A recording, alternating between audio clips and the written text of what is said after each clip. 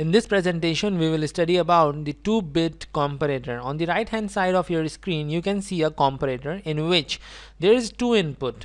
I have shown the input by this thick arrow because we can have n-bit binary words as the input.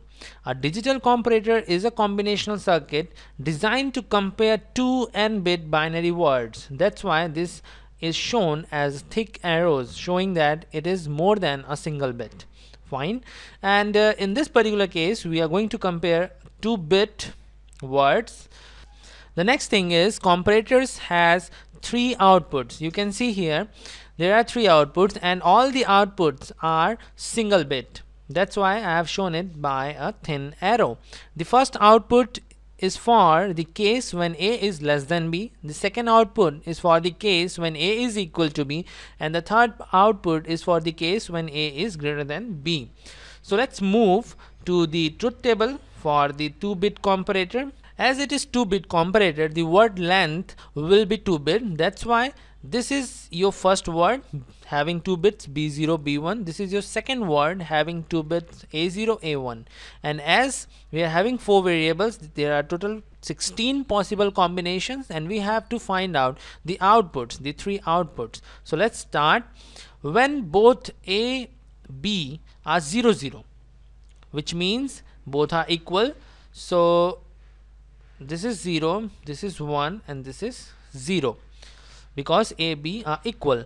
In the second case, B is greater than A, so 1 0 0. In the third case, B is again greater than A, so 1 0 0. In the third case, B is 3 and A is 0, so again B is greater than A, so 1 0 0. Let's move to the other case. Here you can see that A is 1 and B is 0, so A is what? Greater than B. That's why the first output will be 0, the second output will again be 0, and the third output is high. In this case, both A and B are same, so 0 1 0. In the same way, you can fill all the 16 possible combination. I will fill it down, and then we will move to the KMap to minimize the logical expression. Now I have compared all the cases and written the values of the 3 outputs. You can do it by your own. It's very simple, or you can pause the video and check your answer. The next step, once we are having the outputs, is the KMap. So again, to save our time, I have made the KMap, and there are 3 outputs, so 3 KMaps, 16 cell KMaps, and I have already filled the ones. So the next task is to solve this KMap. So let's solve. This is, let's change the color. Okay, so for the first case, when A is less than B, this is my first group.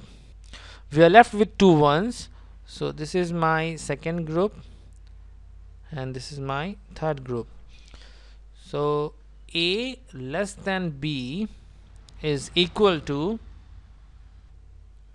A1 complement A0 complement B0, or A1 complement B1, or A0 complement B1 B0.